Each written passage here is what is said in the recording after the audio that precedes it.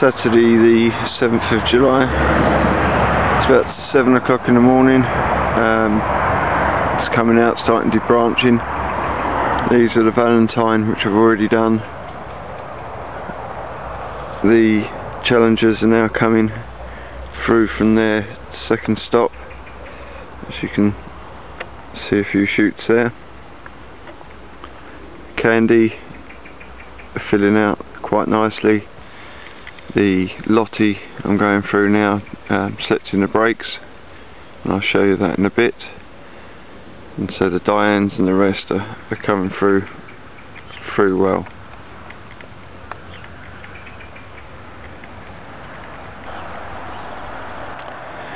This is some of the poms. This is the Ronda, and what I should do with these now, as you can see, they're sort of breaking away quite nicely.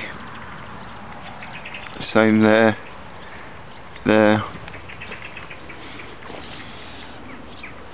and I won't go through and stop them all now. What I do is, as I see a bud, and there's one formed in there, all I'll do is look at the plant, see how many breaks there are, and then just remove that tip. That will send out another at least 4 shoots, maybe 6, from that shoot. And as the season gets on, I'll either take those lower down or higher up, depending on how many more breaks I want on that plant. At the moment I'm taking them quite high, and probably given another 10 days or so, I may not actually remove any and just let them start to flower, and just bring them into a flush and either knock them back or let them come through, as long as I know that there's plenty coming. There's another bud there, and they're coming quite quickly now, so I'm quite, I'm in control of these plants rather than me fighting to get enough breaks when I want to. But that's really going to thicken out that plant quite easily. And that one. So I'm expecting at least 40 breaks on a pom, and then I'll adjust the side shooting according to how many breaks or how full the plant is. Now on the miniatures, they all got double stopped, unlike the smalls upwards, and they're just starting to shoot away now from that. This is Marston George. I'm looking for about 13 to 14 shoots per plant, and from a plant like this I should comfortably get that and a few more. So in my mind I wouldn't want to see much less than that, and I might sweat a little whether that's going to be there for the early shows. But with this cold season and having to double stop them to get the numbers of breaks, it's meant that the miniatures are probably the least advanced of the plants. I've got a batch over there of Barbary Pip. They're all on single stops, so I don't need that many breaks, so they'll probably be my earliest miniature deck. The Lewis are pretty much in the same stage, with just some pips showing in the breaks, and some with a few small breaks coming on them, and the Suzanne the same. This is Mary's. Does tend to shoot quite quickly away from being stopped, and we've got everything on the plants, from small pips in the shoots to larger shoots on the stronger breaks, and it's probably not all that far away from producing a bud in the tips there, so we knock them back. But there's plenty of breaks there at a decent range, and I would hope, as far as miniature boar concerned, from the 45 Marys at these stages, I should be flowering from these from early to quite late. At the end of the plot here we've got the rest of the poms, and this is Willow's Violet, Now these were early plants that have stopped at least twice. Most of these have been stopped 3 times, and from that I'm happy just to let it go, and we'll do the same with the Rhonda. As the buds form, we just pinch them out up until a point where we just let them go. I'm not expecting too many early buds on this, because I've been quite clean when I've stopped them 3 times quite into breaks that haven't got shoots. So they're a good bushy plant, and there's only about 22 of those. It's a sort of third choice really, with the Rhonda and the Gertler, but if either one of those doesn't have a good year, then I've got a third one for the Griffiths, and maybe the odd 3 vases of poms. And here's the Gertler, which are obviously a much smaller plant with a lot less shoots. It's a much earlier flowering variety, and it's a lot smaller, so we don't need so many flowers on this. And there's 45 of those as we're walking up the path, so they should give me plenty of flower. It tends to be quite reliable for me, Gertler, when I've actually got Gertler instead of Willow's Violet as spared last year. And there's the Dave's Choice. Again, it's a bit of a mixed bunch on these. Struggle to get the plants, but generally they're all okay, and there's 1 or 2 like that are well behind the others, or a bit struggling. But being realistic, there's 50 plants there over the 2 beds. I shouldn't really struggle for a vase with the odd plant not being at its top. Now, selecting breaks, it's quite early to start selecting them, so we're the 7th of July, but there's 850 plants in these beds, and it doesn't all happen in one day, so we need to make a start on them. And I tend to start on the varieties that are later flowering, so I would have stopped them earlier.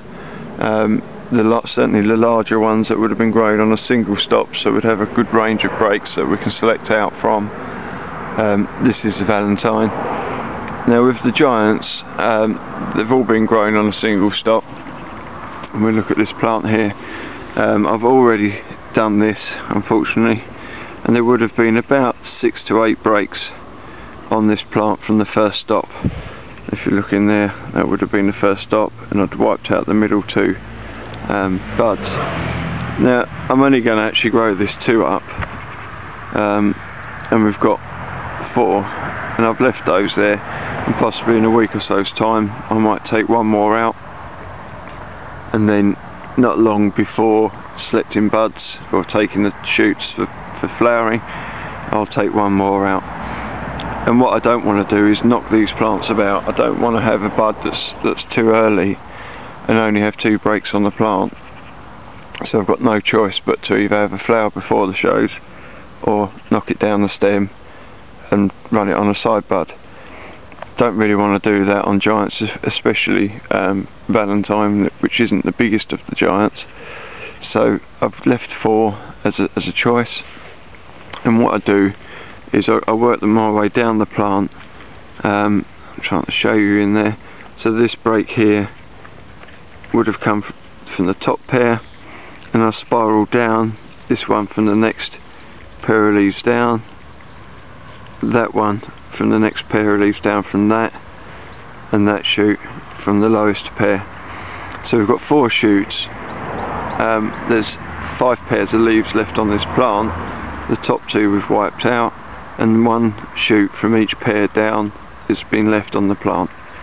It means you stagger the breaks equally around the plant, so you haven't got flowers bashing into each other if you can help it. And also, of nature, this will produce a bud first, then this one, then this one, then this one, and there may well be, certainly from this sort of situation, 4 or 5 days between them. So from there to there, maybe as much as at least 2 weeks difference. Certainly down to here. So it gives us an option. If these start budding too soon, I can just take them out and leave the later ones. If they haven't got buds, or just about forming buds when I want them, I can take the later ones out and leave the early. Now it would be stupid to make all the plants the same, and as you can see, I've stopped them in slight variations, and there's some plants that are not as advanced as this, and others over there that are slightly in advance. And when you're selecting these breaks, you've got to bear in mind that in this bed there's 66 Valentine. I'm only growing them 2 up, so that's 122 flowers.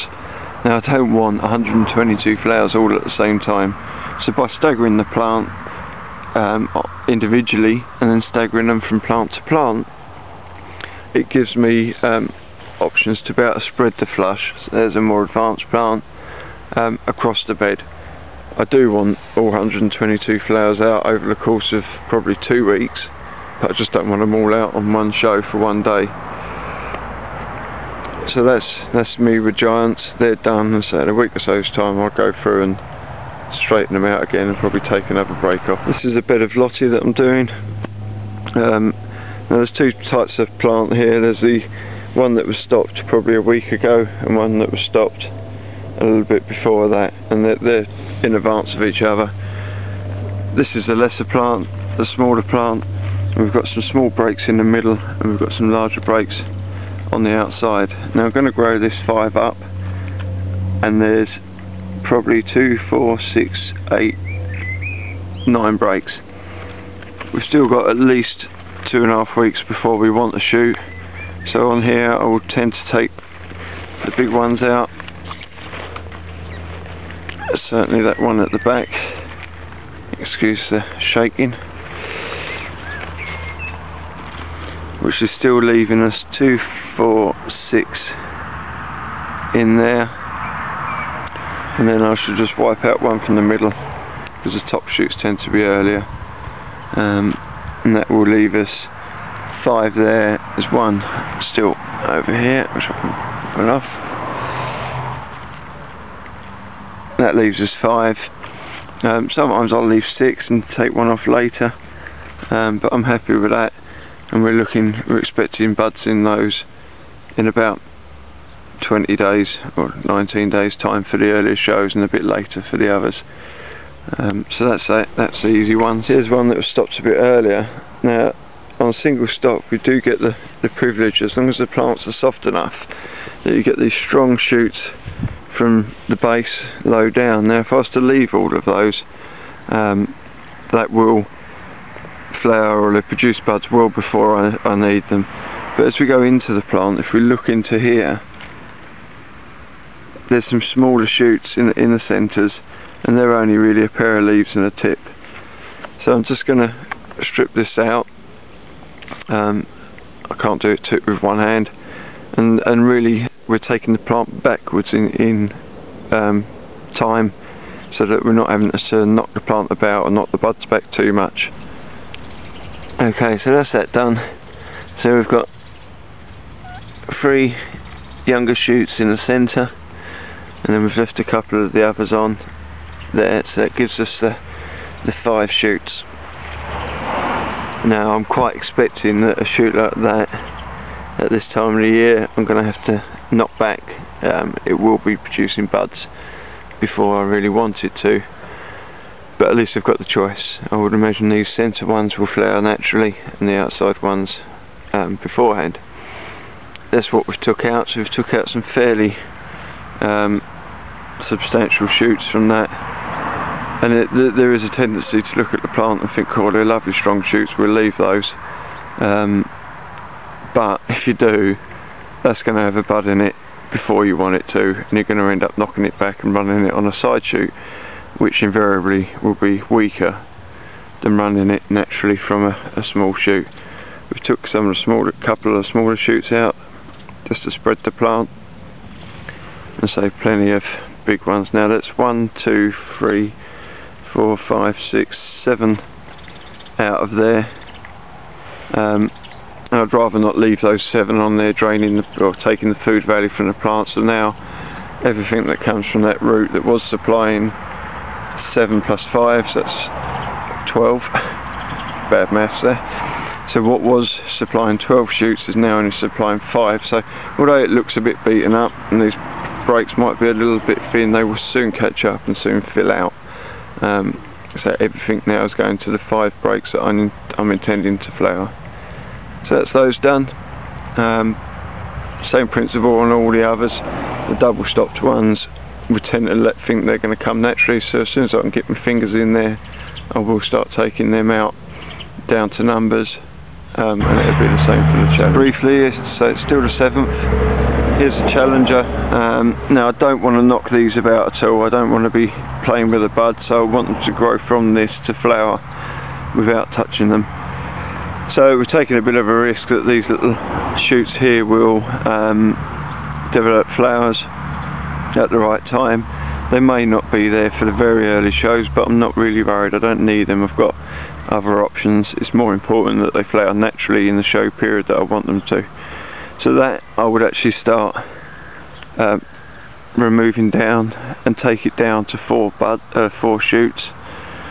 And this is a plant that's been done. So of the shoots that we double stopped, we've got 1 there. There's another one there. I've left 2 on that stem because it was a very strong underground stem that's come. And then we've got the 3rd one on here. So there's only 1 on that shoot. And the 4th there, again, only 1 on that shoot. So that's the challenges done. I've got the others to go through. But from that, I will let these naturally come through to flower. And on that, you know, it's not the slowest of buds, so I would expect to be seeing buds certainly on a shoot like that for the bank holiday shows, and maybe smaller shoots like this, and the rest will be national onwards. So they look a little bit hard and beaten up, I suppose, from it, but from now the feeds is going in. We've now switched on to the balanced feed, and they're getting a gallon of plant pretty much a week. So they're going to really come away from this nice and strong. Just on maintenance, we're looking at the Winholm here, so they're ready to be debranched. Wednesday, which was a couple of 3 days ago, I made the point of just going through and spraying the whole plot with bug clear at double strength. So the plants were sprayed against earwigs. There's just the early stages of those appearing now. And I went through every cane with paraffin and just put paraffin down the tops of the canes and killed those in there. There's not a great problem with them yet, but I tend to think if you can take them out in the early stages, there's a few less to breed and a few less to deal with later, and more we've got time on our hands, because really from now on it's going to be busy.